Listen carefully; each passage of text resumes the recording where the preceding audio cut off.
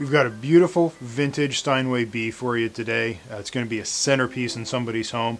This one was originally built in 1914. It's had substantial restoration work done to it within the last 5 years, including new strings, new tuning pins, repaired and refinished original soundboard, and new Steinway hammers. We've just completed a full regulation of the action, so it feels great. It's got a big and bold tone with the kind of power that you can only expect from a Steinway B. The finish is a really attractive figured mahogany.